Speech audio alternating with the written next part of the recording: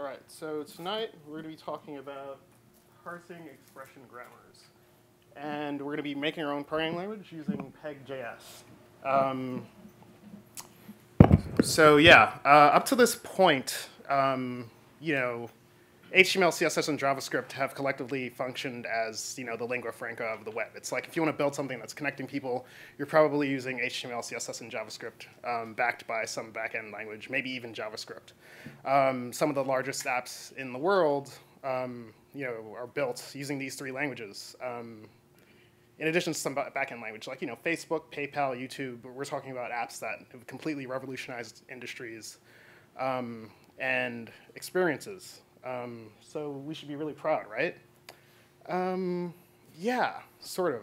It turns out that in the beginning, while these languages were being designed, they were designed with usability and productivity shortcomings none of their creators anticipated. And that largely has to do with, you know, us as developers taking these programming languages outside of the boundaries of what they were designed to do.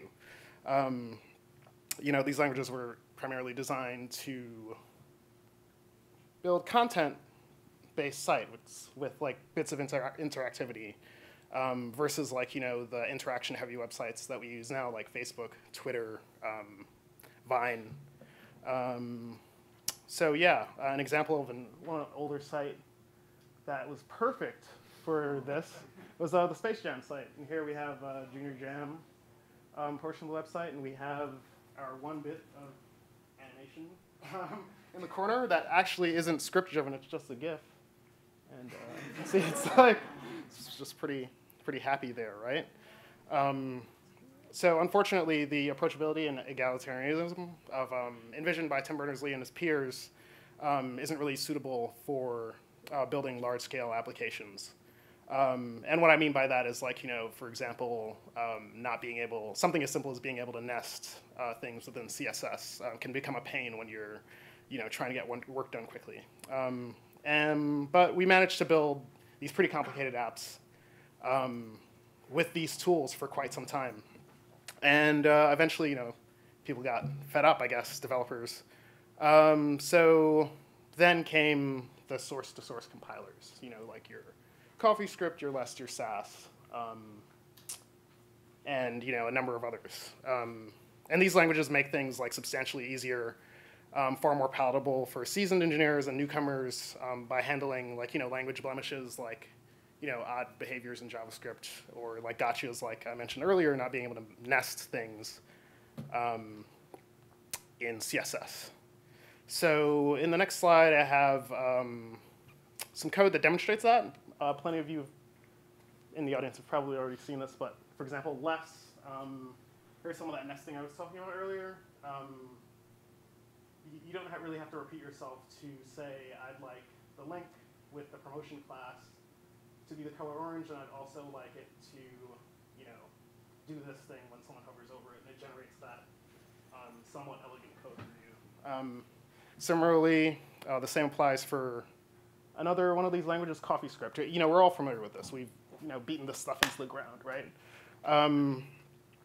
And newer versions of HTML, CSS, and JavaScript are getting like jewel-worthy features that, you know, stand on their own, and they're also incorporating some of the great things that were thought of in these scripting languages.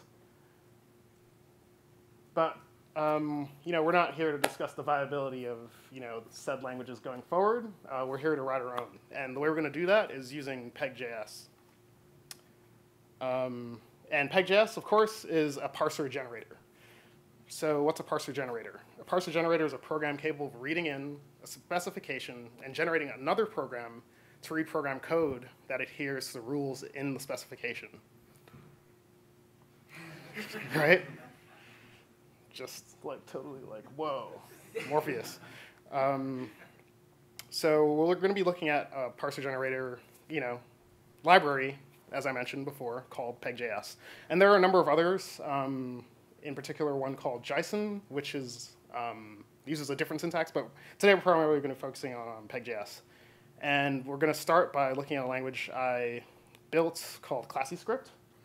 And it's not very complicated. In fact, it's sort of a contrived example of showing you how you'd go about building your own language. And it's a learning tool to demonstrate how traditional classes translate to JavaScript. And when I say traditional classes, I mean like, C++ style classes with access specifiers, like, public and private and virtual and things like that. So we have our expected input. If you've ever programmed C++, you'll notice that this doesn't exactly adhere. There's no typing going on here, but we have the class dog, and it has two access specifier sections, one public and one private. And in this next example, I know this is probably going to elicit some odd feelings amongst people, but it's just a very contrived example. We're going to see the expected output for JavaScript, and that's going to be this object. So the this.numteeth would represent our public member, and then bar happiness would be our private one. So yeah, let's just get this going here. We're going to go to the PEG.js site. They have a live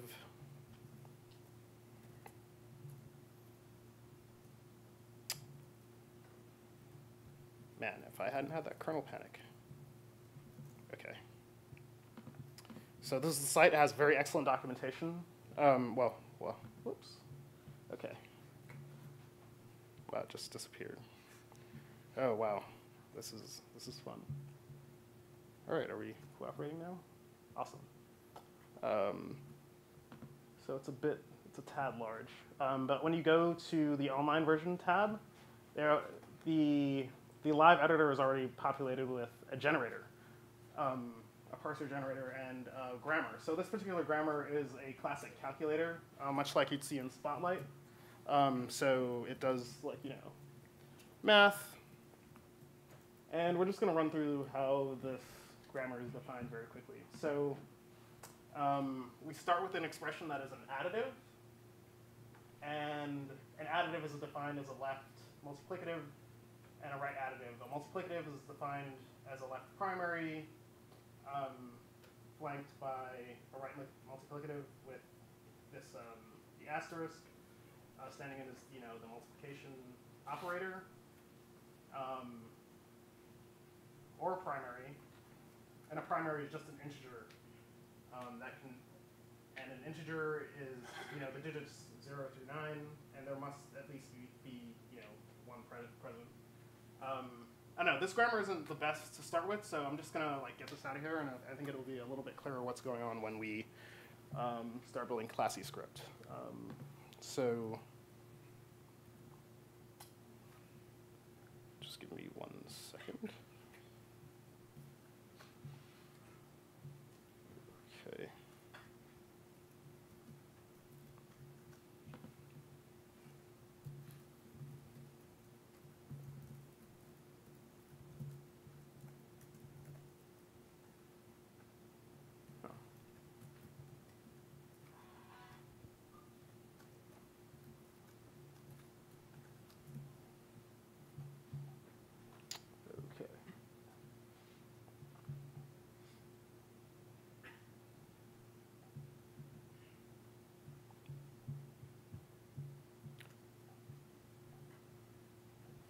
Okay, I'm just going to take this out of here.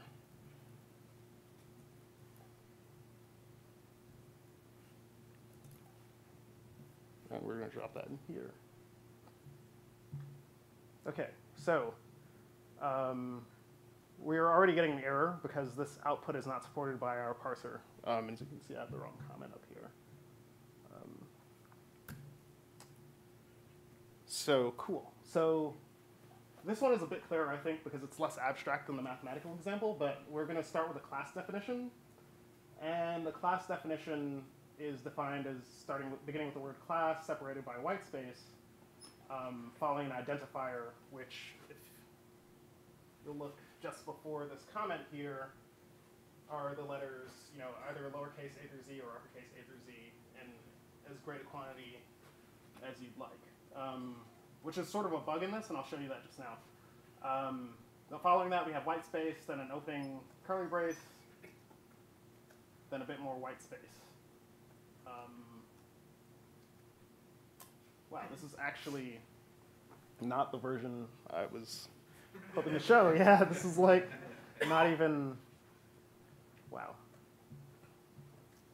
Okay. So that should yield us an output.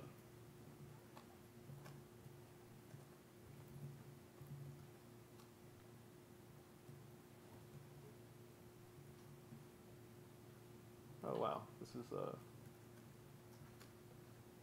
sorry, just give me 1 second. Yeah.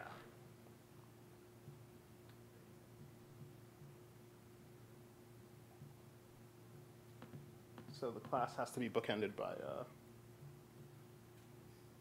oh, I don't know. There's a bug on this page that resizes this entry box. But you saw we were able to turn this into a JavaScript function, which is a first class object.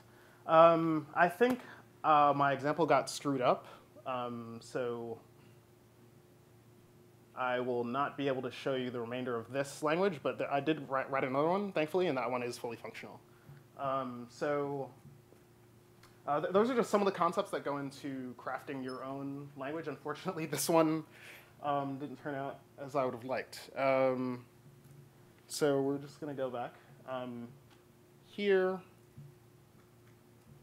And I know you guys must be wondering at this point, there must be a more interesting application for using this parser generator than, building boring transpilers of classes from one language to the other. And I thought there was. So I decided to write what I call uniform. And it's still in its beginning stages, but it uses the PEG parser to generate a JSON output from input that looks less like a program and more like a tweet. So the expected input in that scenario would be, the @ symbol followed by a category name, then a property name followed by its value, and then another property name followed by its value, and so on and so forth. So theoretically, you might be able to abolish a form altogether and sort of say, when the user gets to your form, it's like, oh, well, these are the properties, and all you have to do is enter the values. And it's debatable whether or not that's more usable than the form, but I was just sort of interested in whether or not that would be viable. And that's what the expected output would be. So I have a little demo.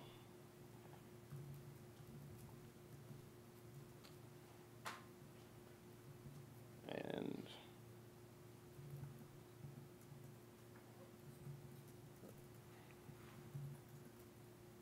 so here we have our input box. And it's not made apparent here, but by changing the category name, which is bookended by the @ symbol, the color changes. So you'd think, oh, well, I want to create a housing listing. Let's say we're on a classified advertising website. Then we'd tell the user, okay, one of the properties is rooms. And this one has 3. And, the rent is, say, $2,500. Yeah, that's a deal, right? Like, where are we? Like, it's non-existent. So yeah, this is the sort of thing I thought would be kind of interesting. And it was very easy to build this sort of interaction using a PEG parser, and I'm going to show you guys what the grammar looks like. So, correspondingly, it would turn gray.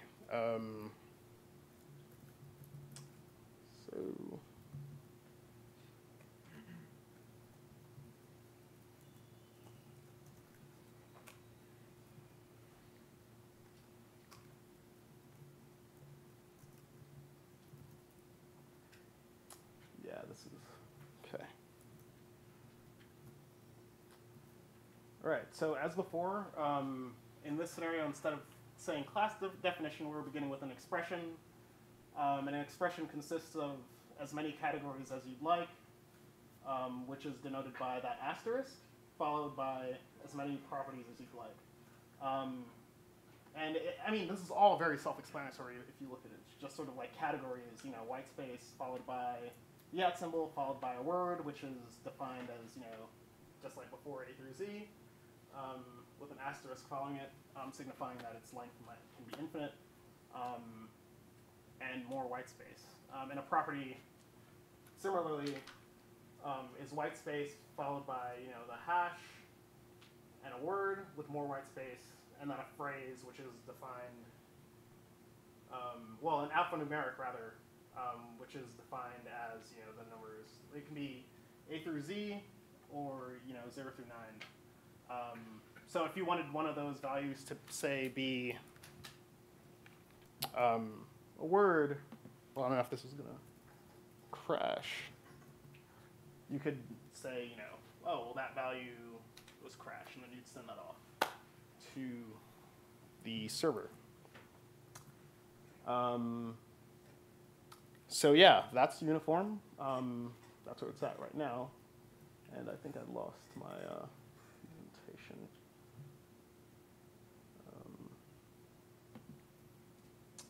So yeah, here are a few resources.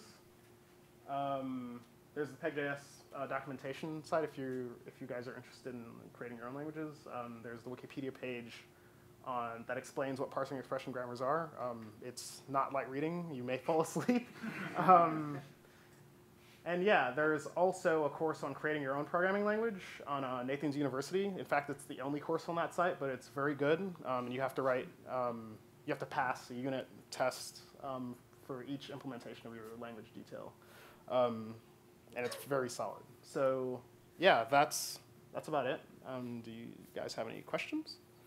Yeah. I think this is really good to have an application I want to use this for. I just thought of as giving this talk. But I was wondering if the match expressions, can they actually be JavaScript as well, or do they have to be constants? So if you only wanted to allow certain, a set of variables that you kind of importing into the grammar as opposed to defining every single one, you can do that with this. Yeah, it's interesting that you mentioned that. You can certainly do that. And, wow, this is, okay. So in the documentation here, this is the beginning of a grammar. At the very top, there is a function definition. So theoretically, if you wanted to pull from somewhere else some arbitrary data and have it be part of, your grammar, you could do so and then call it in your. Make integer. Yeah, exactly. So. But that's the output, or is that the match there? Well, this is the output. So when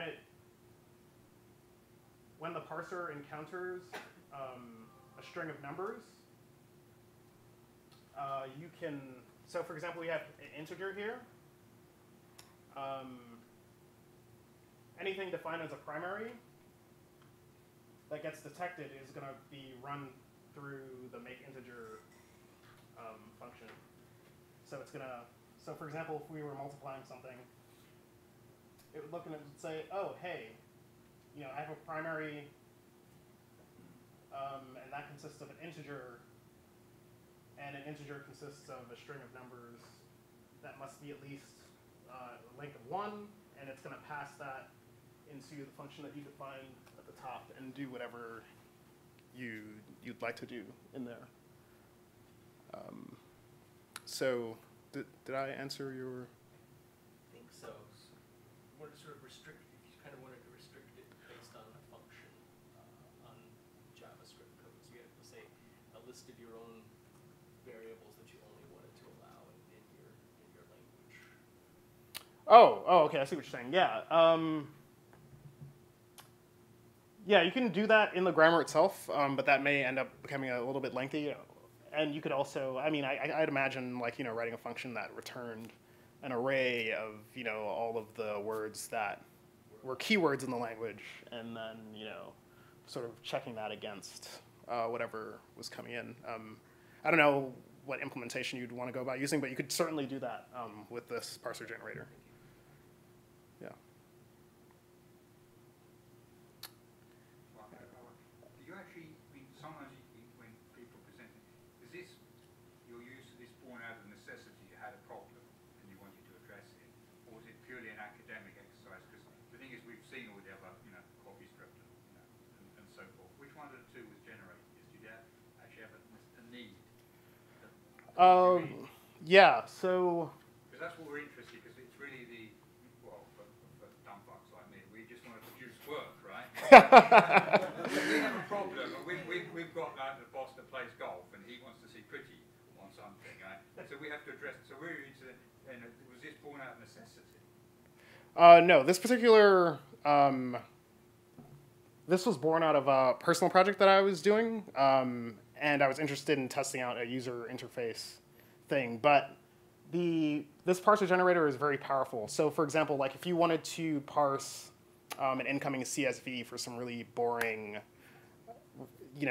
business application, and you had a Node app, and you're like, oh, I want to be able to do that, and I want to do it fast, I want to do it fluidly. You can very easily, npm install PEG.js, write your parser, and then when that boring CSV comes in every morning, it's like, oh, well, that's pretty easy to do because I've defined this grammar for doing so.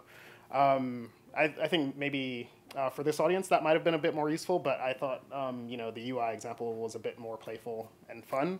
But it's certainly a robust enough tool that if you needed to use it for something boring and work-related to actually get work done, you could. And I'd encourage you to check out the documentation to check it out and play around with some boring real-world stuff. I think there's a standard markdown. Could be anything. Yeah. Wait, that's not the new name. What's it That's called? not the new name. Common markdown. Oh, man, that sounds kind of common. I don't know. Yeah. So yeah, does anyone have any other